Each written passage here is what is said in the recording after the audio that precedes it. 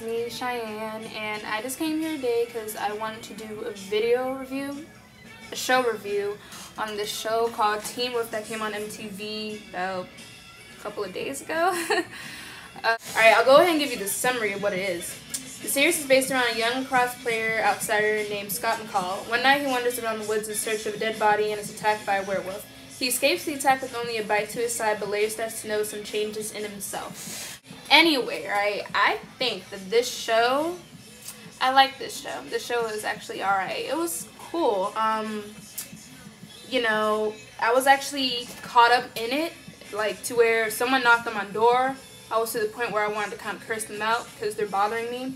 And I don't like it when people bother me during certain situations. So this show is actually really good. And this is going to be my new summer show that I'm going to be watching. It comes on every single Monday on MTV. You need to watch it. And it keeps coming on MTV right now every single day. So, you know, go ahead and watch that. I noticed when I was on Twitter, I don't have a Twitter, but my thing lets me get into Twitter. Anyway, when I was on Twitter, there was like people talking about, oh, I don't like the show, it's gonna be another Twilight thing, and Twilight, just because the show is about a werewolf. Now, here today to say that this show was kind of adapted from the movie back in 1986, 85, whatever year it came out, the original movie Teen Wolf, right? So the show was coming from that. It's not coming from freaking Twilight. It's not a new made-up thing.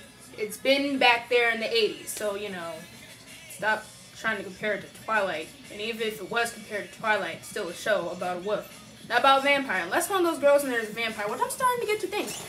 I guess if I gave this video a rating, I would say it gets a B, between like 80-something or something. Yeah, about 80-something, because this show was actually really good.